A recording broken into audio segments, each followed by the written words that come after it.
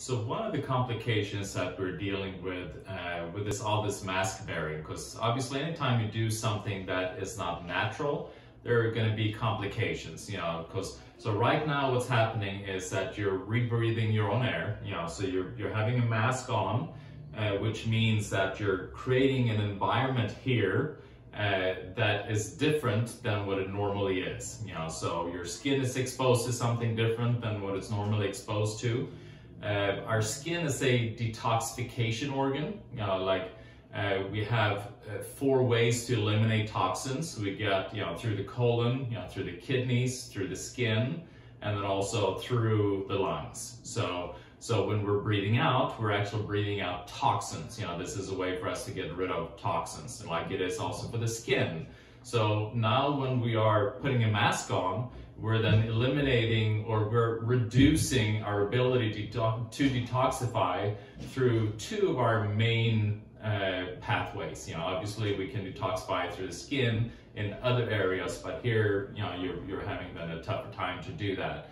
So it's kind of like putting a mask on. It's like, you're instead of going to the bathroom once a day, now you're going to the bathroom maybe every other day or every 3rd day, because you're cutting back on your ability to get rid of toxins, and those toxins got to go somewhere, and they're going to impact the body in some fashion. So one of the complications then with having the mask, and I'm going to do a little bit of a series on some of the things that you can do if you feel like you have to wear the mask, is the acne, or what they call now Maskne, which means that you're carrying the mask and all of a sudden you're getting these outbreaks and rashes and acne in this area. So how do you deal with that? Well, so you get a look then on what it is that you are creating. I mean, in your mouth hole, you have a huge amount of bacteria, different pathogens, and they are continual as they're living. They eat and they poop, which means that they are excreting toxic substances. So normally we would just kind of breathe that out, but now we are containing that with a mask. So now the skin is getting exposed to those toxins. And then also it creates a kind of a greenhouse effect, where these pathogens can then thrive better, so they can replicate, and then you're kind of breathing that out and it accumulates on the skin. So you then have kind of noxious pathogens that accumulates on the skin, and then also we're feeding them with toxic matter, because we're breathing out toxins, so we're kind of feeding them with toxins that they thrive on, so which makes them replicate a little bit faster. So what do we need to do then to try to control that as much as possible if we're wearing this mask? Well, one is that we need to change then the flora on the skin, as much as we can. So we need to expose it then to healthy flora.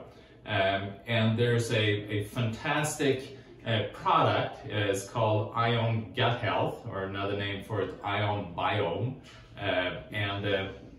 And this, what you would do with this is that you would put it in one of the spray bottles, and you would just kind of spray your skin at least twice a day. So you just kind of put the liquid in here, buy one of these little spray bottles, and then you spray your skin.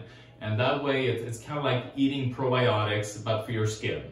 And obviously, in addition to doing that, then taking it internally as well, because if you have a healthier gut biome, if your gut is healthier, your immune system is going to be stronger, and also as you're breathing out, it's going to be less toxic, because you got less, bad bacteria that's producing toxic substances in the gut.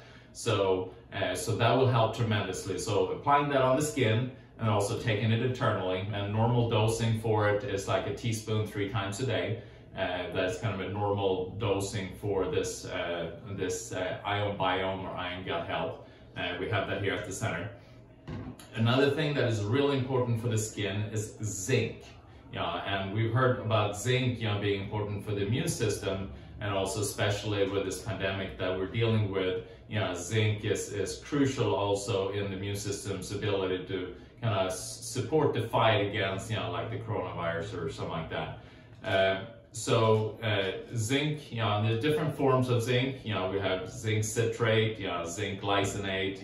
We carry that at the center here, like both forms. And you want to do a pretty heavy dose if you're dealing with a Maskne. It feels so weird to say that. All these new terms that all of a sudden come about that we didn't know that it existed. So what I would suggest, these are about 30 milligrams per capsule, and I would do, and it depends from person to person, but usually when patients come in, and they're dealing with acne, then I try to get them up to like 3 of these twice a day. Sometimes if you do too much, you may feel a little bit nauseous. So a good thing is to kind of ease into it. Maybe do 1 twice a day for a few days, and then 2 twice a day for a few days, and then go up to the 3 twice a day, and just kind of make sure you're not dealing with that nausea, because it doesn't mean that it is bad for you when you're dealing with nausea. It's just when you're very zinc deficient, you tend to be nauseous, because it's actually interesting. You need zinc to digest zinc. So if you're very zinc deficient, then you have a hard time to actually absorb it. So then you start with a little bit to kind of build it up, and then you can kind of increase the dosage so that you can have an impact on the skin directly. Another herb that I like a lot is Pau D'Arco, and a lot of good brands out there.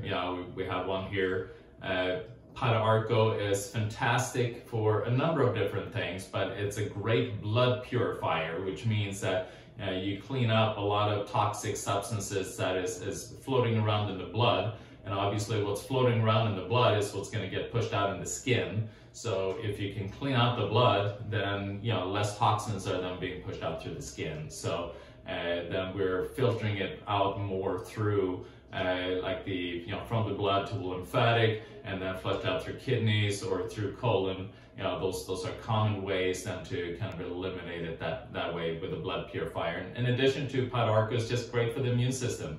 Boosts the immune system, helps to fight off things like fungus and other noxious things that can also produce these toxic substances that can then also make your skin worse. So, but this one, like 2 of them 3 times a day tends to be a good dose. So that's my little spiel and what you can do when you're dealing with Maskne.